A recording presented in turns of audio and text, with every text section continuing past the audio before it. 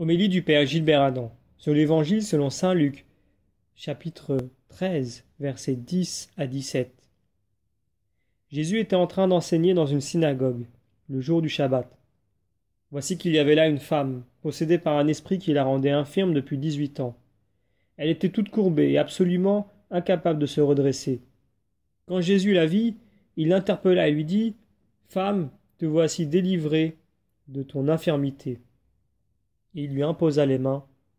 À l'instant même, elle redevint droite et rendait gloire à Dieu. En guérissant cette femme, Jésus ne viole pas la loi. Il ne fait qu'appliquer le commandement le plus important, qui est celui de l'amour et de la compassion que l'on se doit, selon la loi, de pratiquer en tout temps. Le respect du Shabbat est une chose importante, mais le respect du commandement de l'amour donne le cadre de la pratique de tous les autres commandements. Aussi, celui qui pêche, c'est d'abord celui qui viendrait à manquer d'aimer son prochain, c'est-à-dire à ne pas faire pour lui ce qu'il aimerait que l'on fasse pour lui, dans les mêmes circonstances. Jésus fait un miracle de résurrection pour cette femme. Il la remet debout. Dieu vient en aide à tous ceux qui crient vers le ciel.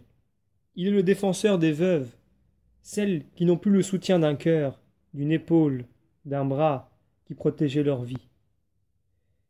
À l'isolé, à celui qui a perdu son équilibre de vie, qui est dans la nuit, Dieu donne une maison. C'est en prenant notre condition humaine que Jésus, ami des hommes, nous manifeste l'action de Dieu. Nous continuons la lecture de l'Évangile. Alors le chef de la synagogue, indigné de voir Jésus faire une guérison le jour du Shabbat, prit la parole et dit à la foule, « Il y a 6 jours pour travailler. Venez donc vous faire guérir ces jours-là, et non pas le jour du Shabbat. » Le chef de synagogue s'en prend à la foule. Lorsqu'on a quelque chose à dire de déplaisant à une personne qui nous en impose, on le lui fait savoir en prenant un bouc émissaire. La foule va donc jouer le rôle de bouc émissaire. Nous connaissons par expérience cette façon d'opérer le rejet, la discrimination et les persécutions.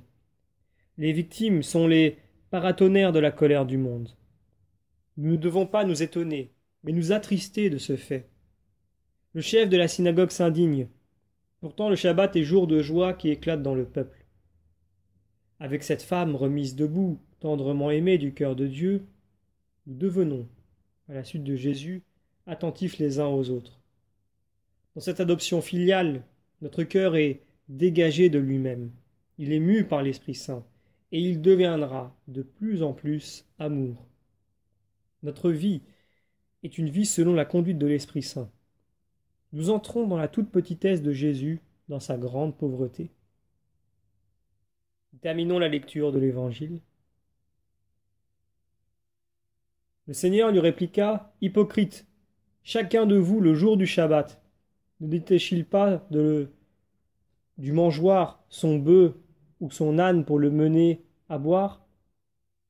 Alors cette femme, une fille d'Abraham, que Satan avait liée voici 18 ans, ne fallait-il pas la délivrer de ce lien le jour du Shabbat ?»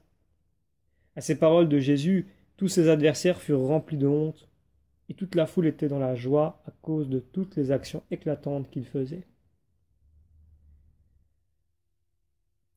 Les adversaires de Jésus, virulents contre sa conduite, nous disent comment nous nous montrons violents comme eux, nous aussi. Un examen rapide de notre vie révèle que nous sommes conduits alors par la jalousie. En ce qui concerne l'amour d'une personne ou d'un bien, nous montrons à quel point, lorsqu'il s'agit de notre intérêt, de nous-mêmes, nous n'hésitons pas à braver bien les interdits. Mais nous sommes timorés pour nous engager pour le bien des autres. C'est la puissance de l'amour infini de Dieu, né de la Vierge Marie, le Sauveur des hommes. Viens à notre aide en faisant de nous des enfants de Dieu. Cette adoption filiale nous fait entrer dans notre mystère, dans notre identité véritable. Devant l'œuvre de salut de Jésus qui sera crucifié pour nous, nous sommes heureux de ce salut et nous vivons de sa résurrection. Nous sommes devenus, par sa croix et sa résurrection, héritiers de l'amour infini de Dieu, qui ne nous manquera jamais. Nous voulons demeurer dans cette sollicitude de l'amour fraternel et confiant comme l'enfant qui se tourne vers son Père. La vraie compassion consiste à faire pour les autres ce que l'on aimerait que les autres fassent pour nous dans la même situation. L'Esprit Saint se joint à notre esprit pour nous faire crier vers Dieu, tous ensemble pour lui dire notre reconnaissance. Demandons à Dieu la grâce de la confiance, que son amour nous transforme pour que nous demeurions dans l'amour.